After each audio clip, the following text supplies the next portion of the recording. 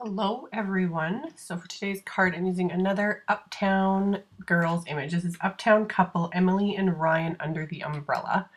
And my desk is a complete mess here. I didn't even realize all this stuff was in frame, but yeah, the leaves are from another project which is already linked on my blog. It was a tutorial I did for Craftsy. So that was from that, and then you'll see some of the watercolor background I did on my most recent Halloween video.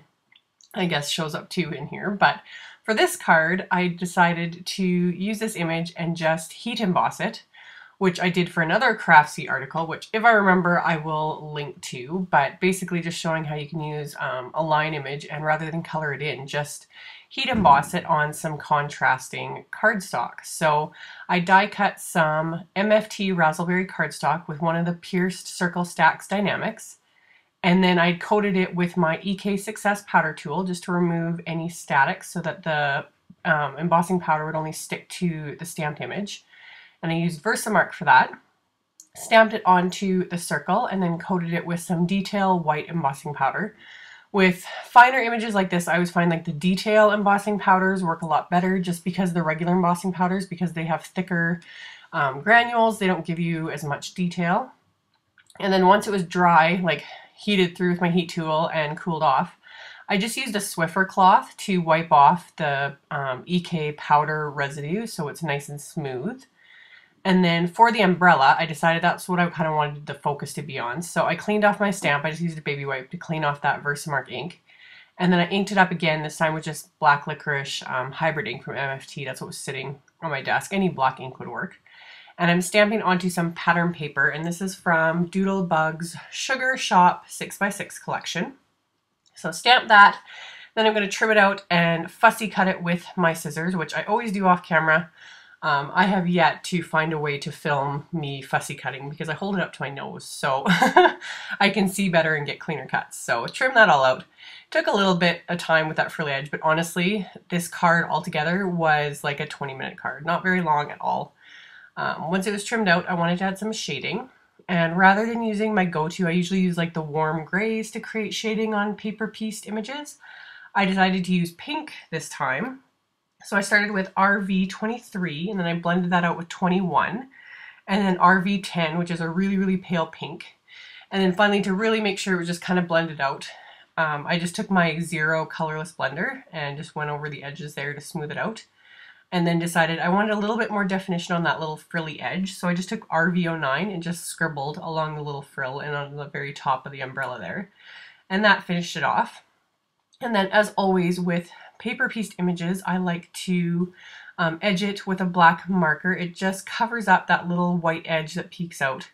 And any spots that, you know, I didn't trim perfectly, the marker just covers that up. So then it's like, it just looks more finished. So it's amazing how something that small, like that small of a step, makes a really big difference in my opinion. So always try to remember to do that. And then Tombow Monomalti lightly scribbled over this embossed image so then I can adhere this fun little umbrella over it. And I love how it just pops over the solid cardstock.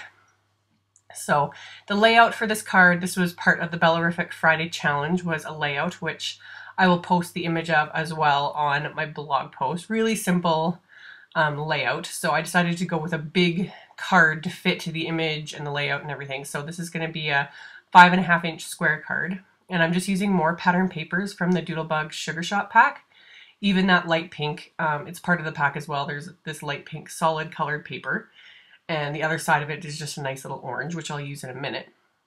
But I'm just using the Tombow Monomalti for all of my adhering. Usually I kind of flip back and forth between that and my Scotch ATG, but I just use whatever's handy, and you can't see the rest of my desk, just that little bit in the frame that's, you know, other projects peeking over. My desk is a mess right now, so I'm just using whatever's handy. So I had this little strip of solid color paper left over from the piece I'd cut for the main card. So I flipped it over to use the orange side and again coated it with my EK anti-static powder tool. And then stamped one of the sentiments that comes with this stamp with Versamark ink again, and then used the same detail white embossing powder and melted that with my heat tool. So I've got my nice little sentiment, and then I'm just going to trim that down with my paper trimmer. And I've used the same paper trimmer for years. It was a Fiskars one, like old as the hills, like literally over 10 years old.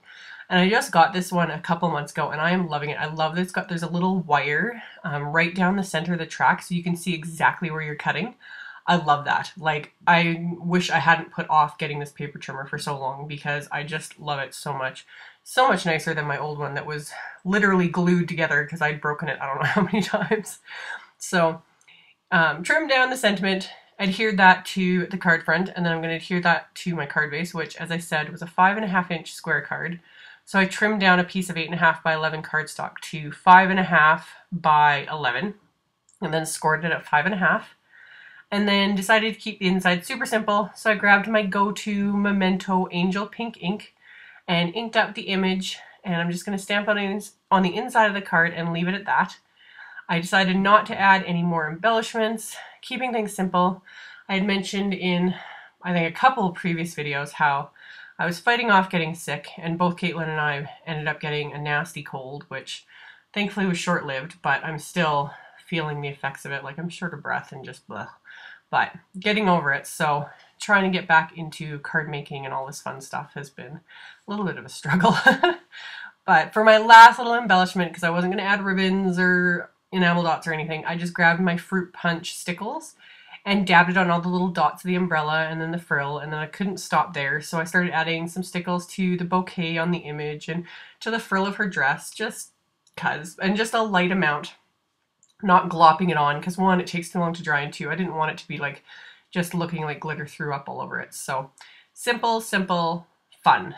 A really quick and easy card with, I think, a decent impact. So as always, there will be a link below the video to my blog post with all the info, as well as links to all the supplies used. So check that out below if you're interested. And thank you guys so much for watching and subscribing and thumbs upping my videos, and I will see you all next time. Bye!